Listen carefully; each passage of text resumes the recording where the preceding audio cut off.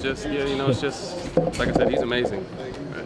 He's a special athlete, probably one of the best athletes I've ever seen.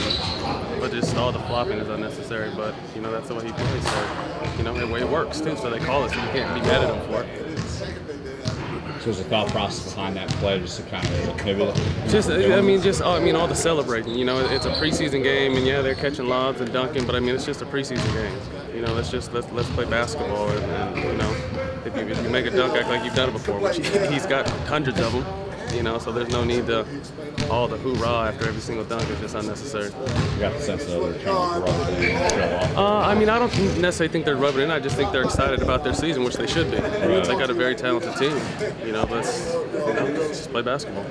Well, he didn't go into detail. Al said to us afterwards, like the team felt like there's one specific play that really got people's skins at their mind. What one?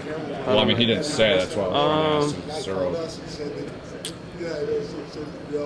No.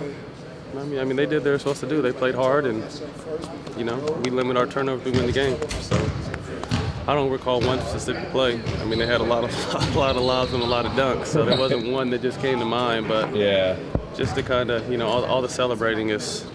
Okay. So how's you know, you and Devin are kind of competing for that spot. I mean, their mindset might not be that, but just in terms of the lineup, how's that going? I don't know. I mean, you'd have to ask the coach how that's going. You know, I just got to go out there and. No. I just got to go out there and play, you know, what I'm asked to do and the minutes I'm asked to play, and that's it.